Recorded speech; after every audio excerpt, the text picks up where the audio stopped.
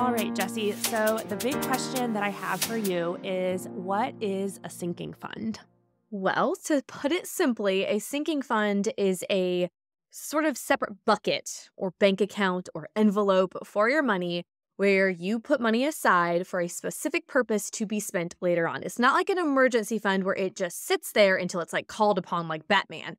It's more specific than that. It's your car needs to have the oil changed and you just take that money out of your auto sinking fund versus having to adjust the family budget. Same with vacation. Instead of, trying to make a vacation happen within your budget, you just set a little bit aside from every paycheck to save up for the vacation. Same with Christmas. It comes from the accounting term sunk cost, which is where you're not going to like recoup these costs later on. Like this is not like an investment where you're going to make money on this. No, it's like it's sitting in this account for a designated purpose to be spent and go bye-bye, and then you'll have to replenish it later on.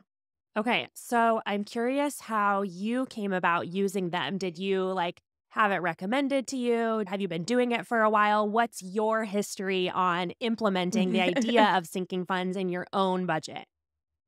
So I had never even heard of the term sinking funds. I'd heard of sunk costs because I was an accountant, but it actually happened about a year after my husband and I had gotten married. So we got engaged in 2008, and like 2 weeks after we got engaged, my husband lost his job because of the Great Recession. Sure. So my husband started his own, like his first business, which was like a small little handyman business. And it was growing great. And then he took his truck to go have some like regular maintenance done on it at a mechanic. And then all of a sudden his truck wasn't working right. And we just couldn't figure out what was going on with it. I mean, we spent just over $5,000 trying to fix his truck. And this is before we were debt free or anything. So all this was like on a credit card. And it was just insane. And I'm like, why are we spending so much money on this? Totally turned out that some really kind older gentleman at the local biscuit joint actually popped my husband's hood, took apart a hose, did like this, and like a piece of the mechanic's rag actually fell out of the hose, and that was the problem. No joke, that was the problem. Spent $5,000 because there was like a piece of a rag and a hose somewhere. But so I decided at that point, I'm like, this can't keep happening. Like my car needed an oil change. I'm like, I should be able to pay for an oil change in my car. Like this is like part of car ownership. You have to change oil in your car. And so I was trying to figure out how to make this work because we were also newlyweds. So it's like, how do we manage money together? And so I came up with this idea of just opening up a separate bank account. And it just started with the auto fund. That was it. And so I actually remember the exact amount that I budgeted every month was $75 every month to go into this fund. And it was just going to be there to take care of any car maintenance things. And I set this goal of like, okay, well, I wanted to have enough to put a brand new set of tires on my husband's truck or my car. That was my goal. And so that's what I now refer to as like a threshold amount in a sinking fund is the minimum amount that you want to have in that account. And then that's all you need to save. And then you just move on to something else. So you started with an auto fund. How many do you have now? How many sinking funds do you use now? Hold on, give me a second. I didn't think to count that. Let's see. 5. Okay. 5 that we regularly use. Yeah. Okay. And every month you're putting something into them or only looking at that threshold amount to know if an account needs added more? So only looking at the threshold amount, the only one that doesn't have, or the only 2 that don't have like super set in stone threshold amounts is the vacation and Christmas fund. Typically, because we just save kind of all year for those, and those like savings amounts are really small. Like right now, we're just putting $5 in the Christmas sinking fund every paycheck. So it's not very much. But, anytime that we use the auto account and it dips below our current threshold, then that kind of becomes the priority. Is the same whenever we use our kids' sinking fund, because I homeschool my kids. And so I've had to buy curriculum or they need clothes or we're paying the sports fees because that's insane. And that comes out of that fund. And then we have to replenish that one. So those ones have more of a set in stone threshold than the Christmas and the vacation ones. So how do you decide if someone wants to have a sinking fund, but they haven't even started, how do you decide what your monthly deposit is going to be into that sinking fund? I would first look to come up with what your threshold is, because then you know what your end goal is. And this can be any number amount. Like sometimes I think people overthink this. They think they have to have thousands and thousands of dollars. It can be $200. It can be whatever you need it to be. But come up with that threshold amount and then take an honest look at your budget and see, okay, well, how much can we spare from the budget currently? Like what's realistic? I mean, obviously we can make adjustments and we can cut spending here and there to make more wiggle room, but what is realistic? And then how much time is that going to take to reach that particular sinking fund's threshold limit? I think like a Christmas one is kind of easy to do because you're like at any point in the year, you know exactly how far away Christmas is, right? Unlike a Yes. car maintenance where it's like at any point it could pop up. You can Yeah, say, you go okay, to if crank your car and the battery doesn't yep, it it doesn't doesn't matter know it that you doesn't work just anymore. started that sinking fund. But like for Christmas, anybody who's listening who wanted to try it, I think that's a kind of a good one to start because you could say if you want to have, $1,200 for Christmas, well, it's February, so that's 10 months from now, so that's 120 a month. So it's pretty easy math to be able to divvy that up. So one of the common questions I put up a box about the sinking funds today and had a lot of people write in their wonderings because I said, if you want to know something about sinking funds, let's ask Jessi because I don't really know. One of the things that came up was where do you actually put the sinking fund? So some people were like, is it cash? Is it its own separate savings account? Is it all lumped into one saving account? Like what do you actually do with that money? So for my family, we have separate bank accounts for the majority of our sinking funds. This just makes it easier to manage money on my end because, it's not just me. I'm managing with my husband as well. And so it just makes it more simple because each sort of bucket of money is labeled for what its purpose actually is. So that makes it a little bit easier and it makes it easier to track. And then I don't have to do as much bookkeeping on my end. I will say that when we're doing a shorter term project, like a couple years ago, we decided to do all new landscaping in our front yard.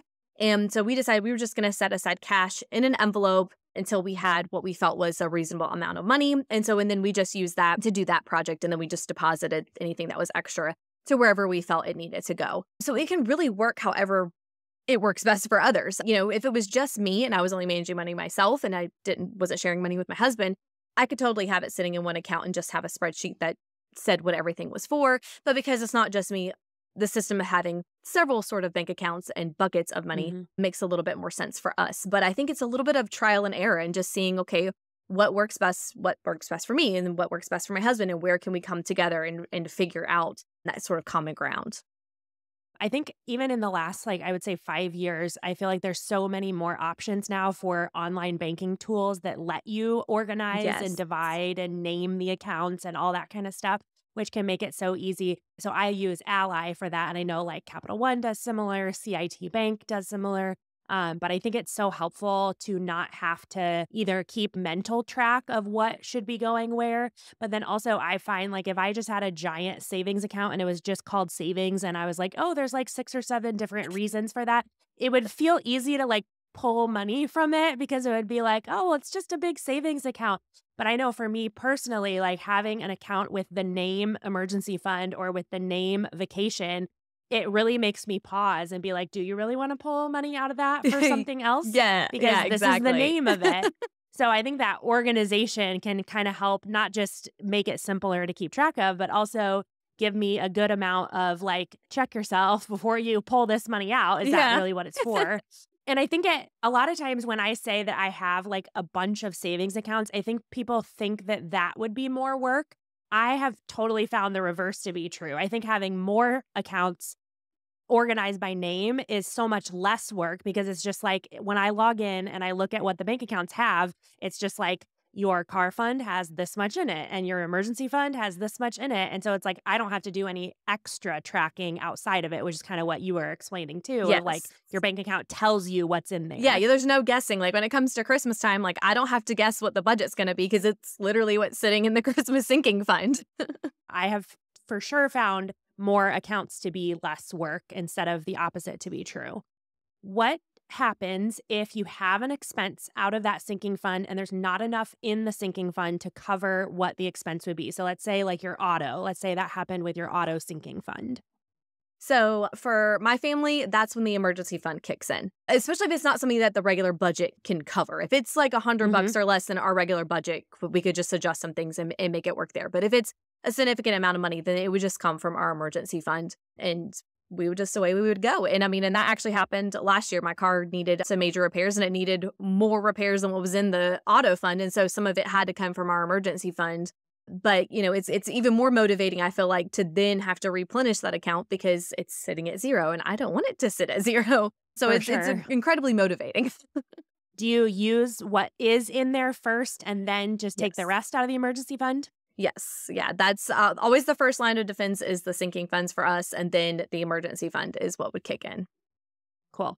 So, three different people asked the exact same question. How many sinking funds is too many? How do you know if you're like over organizing your money? Yeah. I mean, I don't know that there's a specific number because everybody's needs are different. But I think that if we get too into the weeds with it, then it is too much. Because I have certainly had too many before. And then I Hmm. realized, okay, like this is kind of silly that some of these, my threshold amount is like only $100. Like this is silly. I Hmm. don't know that I need a sinking fund for this.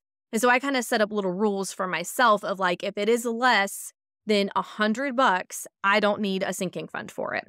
It'll just have to Hmm. come from the regular budget. I'll have to, move some things around and figure it out. Hmm. And so I kind of started with that. And I would say, for others to maybe do the same thing, that if your threshold amount is going to be less than say $100 and you could finagle that in your budget relatively easily, then Hmm. don't set a sinking fund for it. But if it is something that would cost you a little bit more money, then maybe consider setting up a sinking fund. I always tell people, I'm like, think about the thing that when it happens and you should really expect it, because again, we keep Hmm. talking about cars, but it's like, you know that you should expect that your car is going to need maintenance or even minor repairs, like we talked about before with like a dead car battery or something. Like, those things could happen.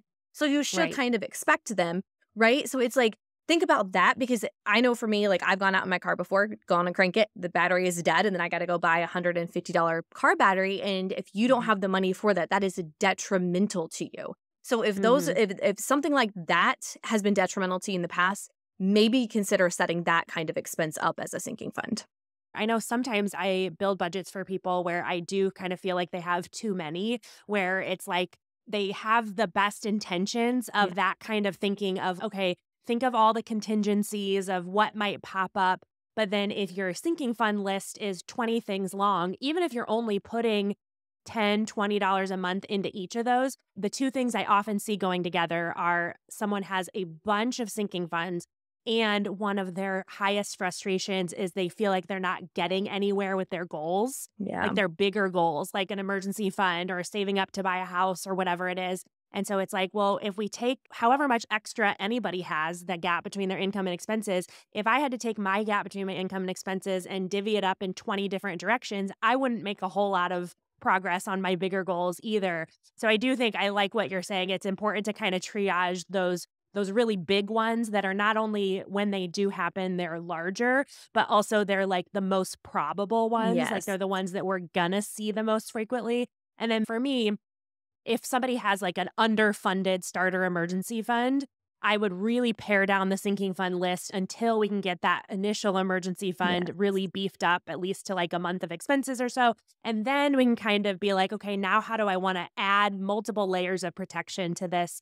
But without that first starter emergency fund, that takes a priority. I absolutely agree. Absolutely. Because, I mean, like I said, for us, like our sinking funds are our first line of defense, but the emergency fund is the big guns, right? Like that's the, Right. the big mamma jamma. And so you want to make sure that you have that sort of emergency fund done first before you start trying to set up sinking funds. Yeah. Yeah. For the smaller stuff, like clothes or, those kind Yes. of things. Okay, somebody has a really good question. Any advice for not using it for what it's not there for when we see it sitting there and we feel like it's basically free money that we could spend? Any advice for leaving it there until it is actually needed? I think it just goes back to the goals. What's the goal of the account? What is it that you're wanting to spend it on? Like, what's tempting you, and why is that thing tempting you so much? Because it's not to say that I've never borrowed from sinking funds before, because I have. And there have been times where it was sort of justified, where maybe there was a Hmm. bigger expense than we thought for something else. And so we took from another sinking fund to cover it. Hmm. But you do have to just kind of check your own behavior and ask yourself, why is it? Like, what is tempting me to want to spend this money? What am I wanting to spend it on? And is it worth taking from this particular sinking fund? I also sometimes use them. If it's something where it's like, ooh, that's an unexpected expense, but it's not an emergency, then I'll kind of look at what I have. And again, I don't use sinking funds in terms of repeatedly adding money to things, but I do them more in what I call saving sprints, where I'm like, if I'm, 3 to 6 months away from a specific trip in mind, then I'll start to sprint to the finish line of saving up for that. And I will use a separate account for that. And I do also default to like, oh, If it just feels like that sinking fund has a little extra padding than it needs and something unexpected came up, even if it's like an unexpected school expense and I'm pulling a little bit of money from a vacation fund, like I'm fine with that as opposed to obviously either taking on debt or like pulling from the emergency fund for Yeah. something like that. So I think it does take practice too. And like I think what you're kind of getting at is knowing your why. Like, why are you having that sinking fund there? It's to protect you from an unexpected expense. Well, if I use it for something else, then have the unexpected expense, I'm going to really be wishing that I hadn't done that. So it's like Exactly. we have to be more interested in protecting ourselves against those unexpected expenses than we are in buying whatever that thing is we're tempted to get in the moment. Okay, some people said, do you use them frequently enough that you put it in a checking account, or do you have all of them in a savings account? So our Christmas fund is a checking account. That's actually the only one that's a checking account. We tried having the vacation one as a checking account, but that didn't work very well just because I was too worried that we were going to forget the debit card or something because it wasn't one that we used all the time. And I didn't want that to happen Hmm. while we weren't anywhere near home. So, but our Christmas one, that is a separate checking account, but all the other ones are savings accounts. Savings, cool. High yield savings, Yes. cool. Absolutely. Nice. That was what the question was specifically, HYSA. So we've touched on this a little bit. If I wanted to add sinking funds to my budget, how would I decide what's a sinking fund and what can just fit within my budget? I think it just goes back to really analyzing the expenses in the past that have caused the most stress and the most heartache, whether it's the auto expenses or if it's all of a sudden finding out that, your kid's been invited to 7 birthday parties in one weekend. Hmm. They want to go to all these birthday parties or all these field trips or whatever it is. Because I know with my kids, when they were in public school, we had those moments where it was like, field trip after field trip, and then we're having to pay for Hmm. this and that. And I'm like, oh my goodness gracious, what am I going to do? And so we weren't really prepared. And easily between 3 kids, we were spending a lot of money that way. So that's when I actually set up a sinking fund just for them that I was like, okay, this is where that money's going to come from. So it just really comes down to kind of identifying those pain points and being like, okay, well, how can we mitigate this from causing catastrophe in the future? And Yeah. again, it depends on everybody's budget because for some people, $100 is a catastrophe, and for others, it's Hmm. $1,000 that's a catastrophe. So you just kind of Right. have to define that for yourself.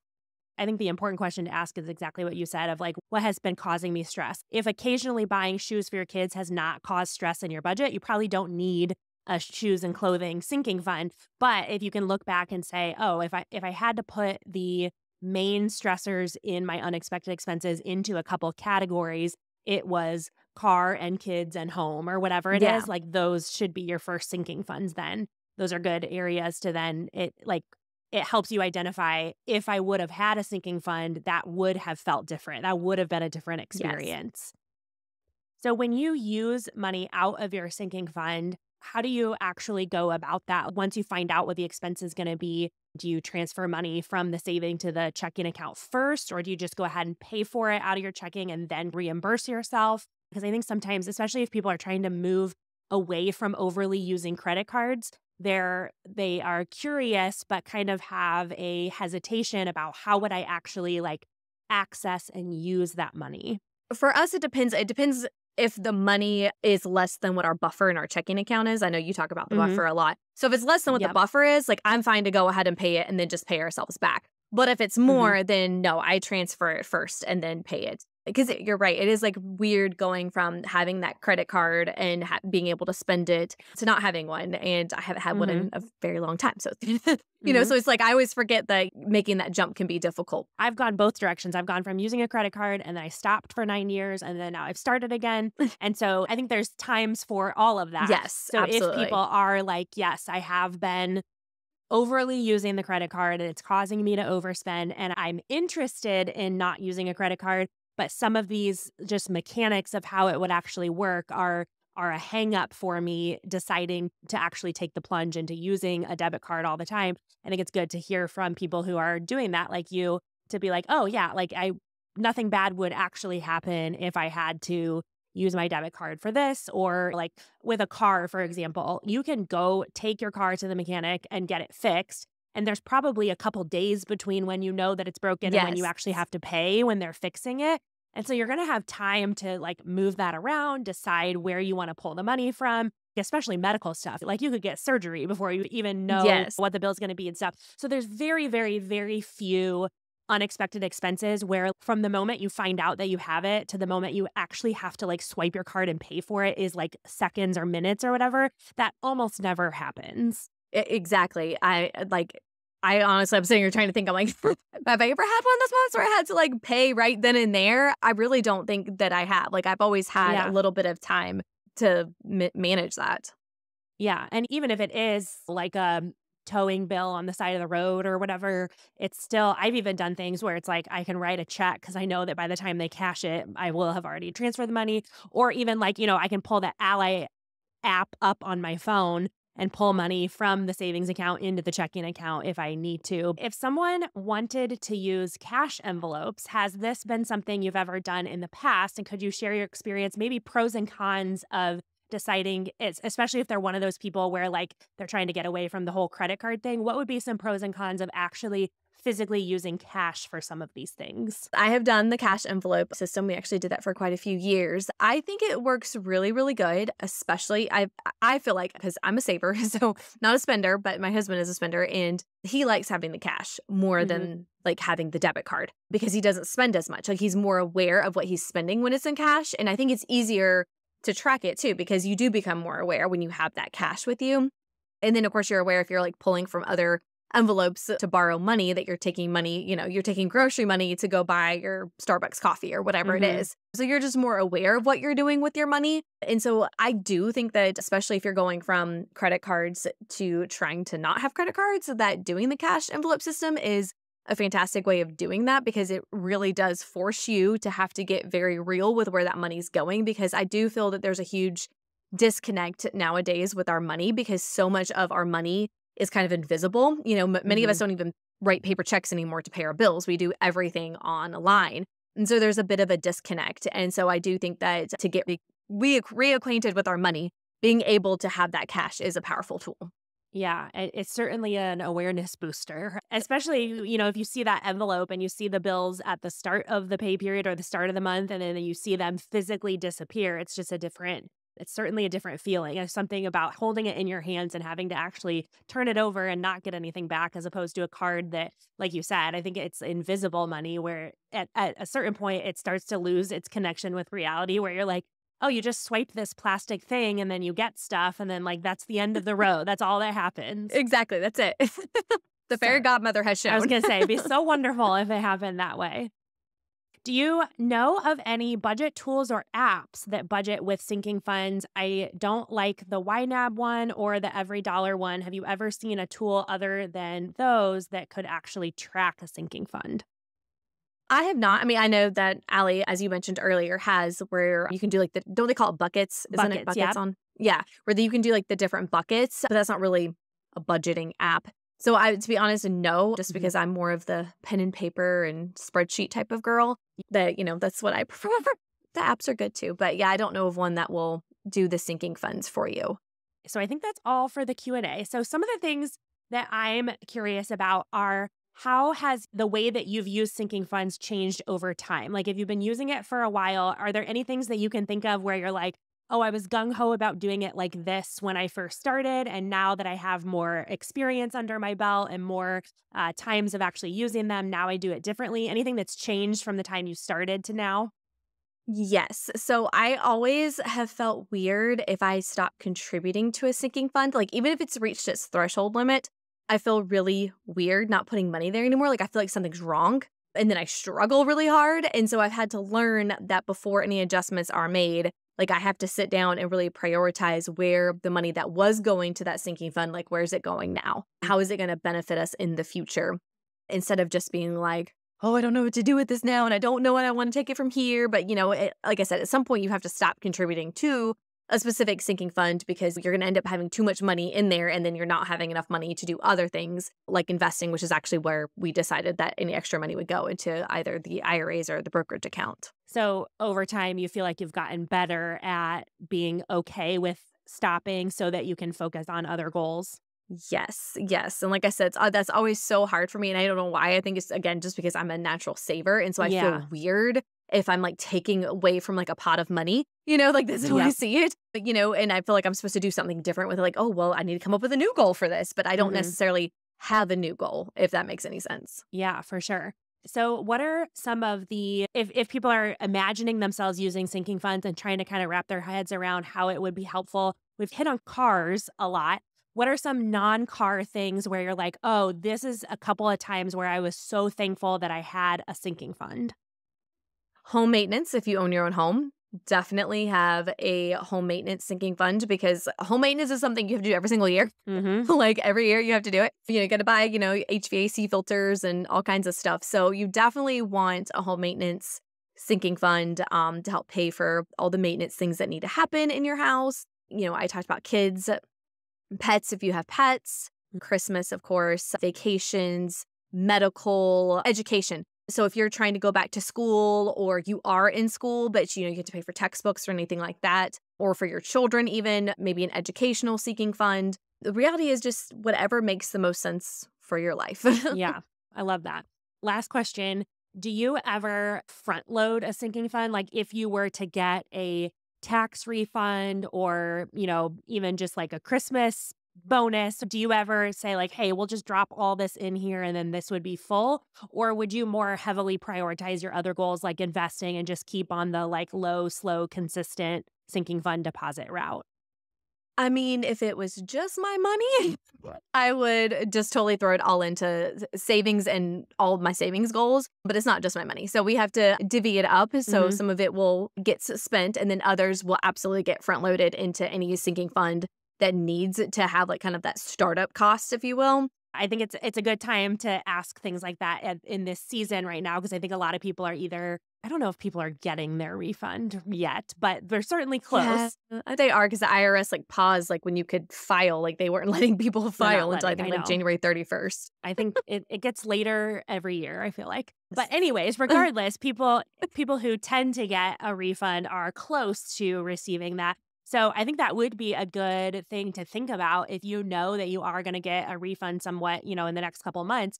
Maybe think about those categories that have been consistent stressors for you and think like even if I took a really small percentage-wise portion of that tax refund and jump started a car repair fund and a kids fund, how much better would I feel going into the spring, going into the summer?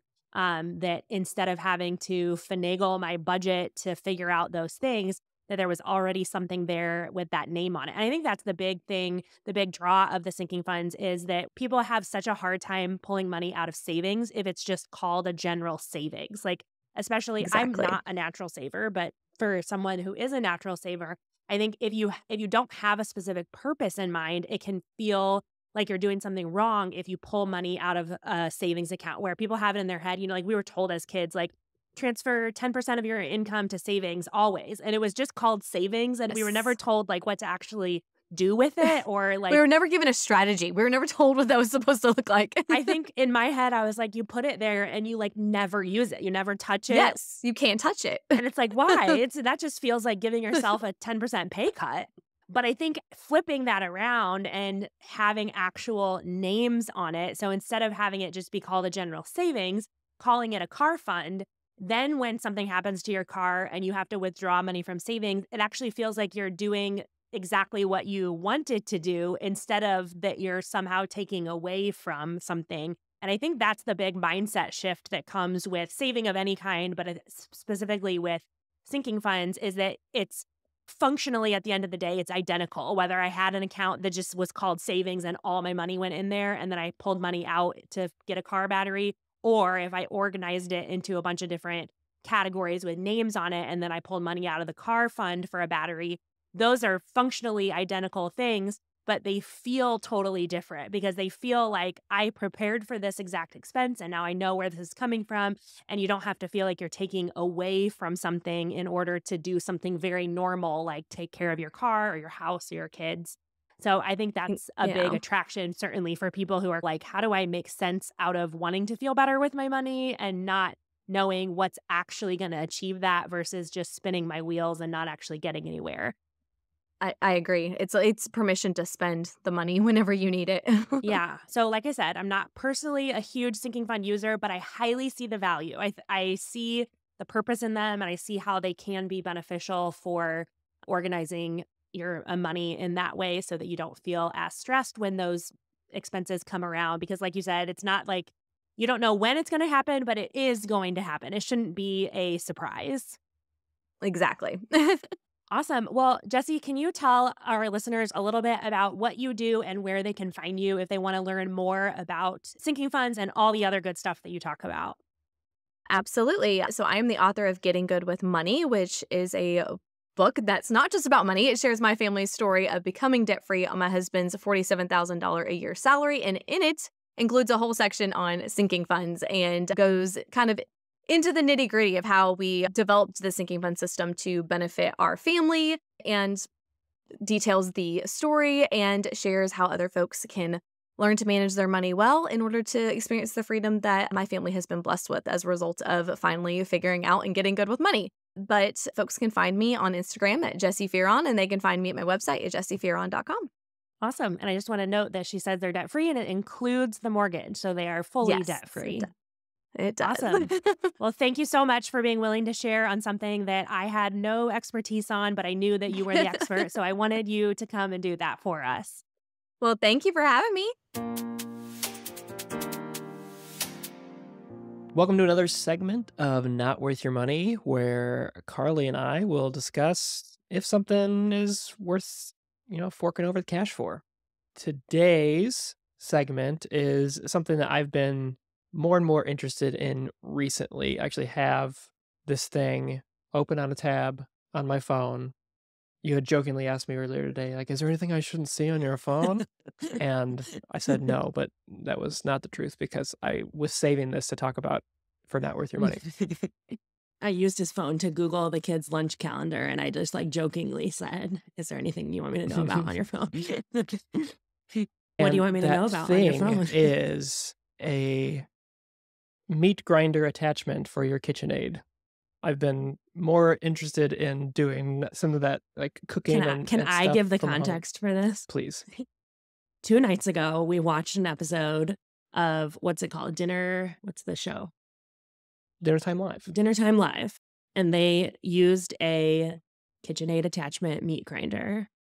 And I just knew that how recently Kyle has been diving into going from I cook all of the food and occasionally he can throw a dinner together to wanting to be a cook, which is great. Is it though? It's great. But we were making dinner last night and I was trying to think of some potato dish to throw together and she's like, we don't have time to do anything fancy. I'm just putting it together. Okay. So I do like that you're getting more involved in the kitchen, but we're taking fundamentally different approaches to it. Shocking. And I am all about trying the different methods that you read about in Salt, Fat, Acid, Heat, or that you see on something.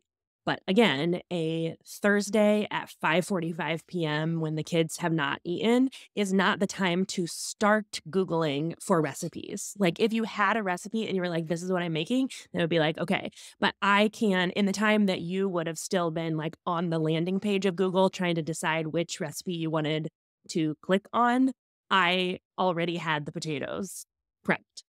And so that's the rub between the two. Yes. The two philosophies is that out of necessity, I have learned that there are times to just get food on the table. And there are times like a Saturday morning breakfast where I'm like, let's try a new pastry recipe or something. There's times for each of them. And so I do have a little bit of not a protective, but here, let me step in. I've been doing this for a while. Let's get the potatoes in the oven. So, okay, meat grinder attachment. I do on a also want to KitchenAid. say that I've had that tab open with the thing on my phone for about 2 weeks. Before we watched the Well episode. before that episode. It was more just confirmation that it was cool and I want to try it. I find raw meat to be disgusting. And I want to interact with it as little as possible. So even like watching that episode and having him talk about how like it was different cuts of meat and he was just like putting them all in there and it was spitting out different things. And sometimes it was the muscle and sometimes it was the fat. Like that's repulsive to me. So if you want to get that, it would be like getting an electric guitar. I'm not going to touch it or do anything with it. But that doesn't mean that I need to say no to you. Why are you interested in it? We like to make burgers fairly often. And I've been, working on perfecting a burger recipe. Perfecting. And you'll never reach it, but it's a work in progress. I've been intentionally trying to make them better, I guess. Okay. I accept. And I think part of that is choosing different cuts of meat to combine yourself so you can have the right amount of lean and fat and all that. So I like the idea of trying that out, kind of experimenting. Yeah. And then what's the chef's name? David Chang. Yeah. He's the one that did the episode. Yeah. It was very interesting to listen to him talk about burgers and say that 70-30 is the ideal fat ratio and that you can't even like buy that in the grocery store. Like I know 75-25 is is that what? Yeah. Yeah. 75-25 Aldi has, which that's actually very close. Yeah.